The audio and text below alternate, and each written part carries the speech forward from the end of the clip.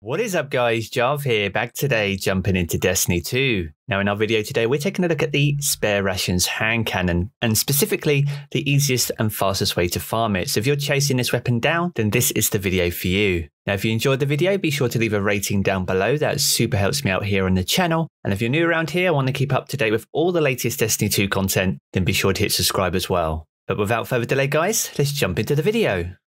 So first things first, what is the Spare Rations? This is a legendary hand cannon that originated back in the season of the Drifter. It's a lightweight frame, 150 RPM hand cannon. As you can see on my one, I have armor piercing rounds, where rounds cause extra damage to combatants, shields, and over-penetrate targets. I also have rapid hit, where rapid precision hits greatly increase the reload speed, as well as multi-kill clip, where reloading grants increased damage based on the number of rapid kills made beforehand. And as you can see as well, I have a range masterwork on this one. So what we're looking for here is a roll similar to this, except maybe with rampage or even just normal kill clip. But this is a very good roll, and as you can see, I've got nearly 7,500 kills with this weapon. So it's definitely worth chasing down, guys. Now in terms of loadout, I'm running a Warlock on this occasion.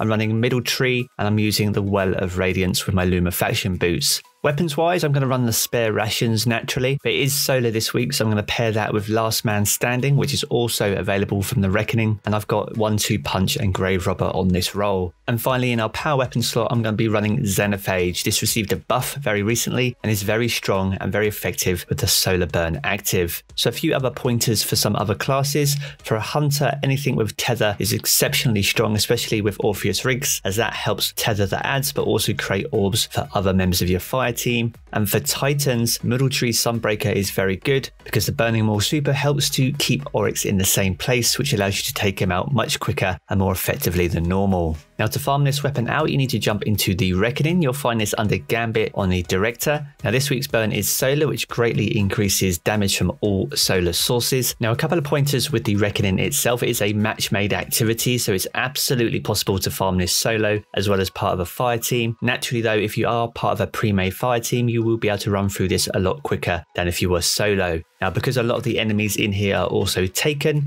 things like Taken Armaments and Taken Barrier are very good, as these will help offer additional protection, but also easily help you regain your power ammo. Another thing to bear in mind, guys, with the Reckoning is that the bosses do determine the loot pool which is available at the end. Tier 2 is most definitely the way to go, as that's the fastest way to run through these Reckoning activities. And Tier 3, whilst they do increase the drop rates for weapons, they do also increase the loot pool size. So for this week, for example, if we ran Tier 3, we could also get the Gnawing Hunger auto rifle, as well as the Doomsday grenade launcher. So we would have a 1 in 5 chance, depending on which weapon drop, to get Spare Rations. But if we ran Tier 2, which is not only faster, we only have a potential of 3 weapons that can drop. This being the Spare Rations itself, the Bug Out Bag submachine gun, and the Outlast pulse rifle, which are all very good weapons as well.